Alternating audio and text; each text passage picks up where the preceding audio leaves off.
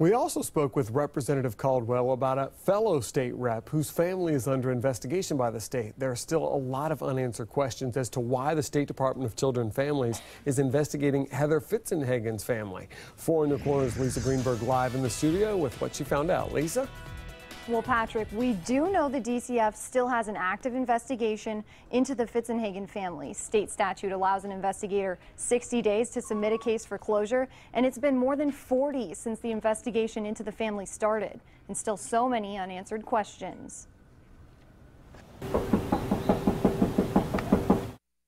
Silence at State Representative Heather Fitzenhagen's home as I stopped by in search of answers. The DCF is still investigating the family, and Fitzenhagen has been noticeably silent on social media too, posting on Twitter and Facebook last Friday for the first time in exactly a month. The state representative also supposed to stand alongside fellow reps Dane Eagle, Ray Rodriguez, and Matt Caldwell at a real estate investment society luncheon earlier this month, but didn't show. So where has she been since the DCF launched its investigation? When no one answered the door, I picked up the phone, calling her Capitol office. I'd like to speak to State Representative Heather Fitzenhagen. Her legislative aide, Edward Metzger, gave me this statement. Quote, "The reason Mrs. Fitzenhagen hasn't been around doesn't have to do with the situation directly. She's taking personal time off she had planned after the legislative session. She is still in the loop and taking care of her constituents." I also reached out to Fitzenhagen's office in Fort Myers. Her aide there tells me she's out of town right now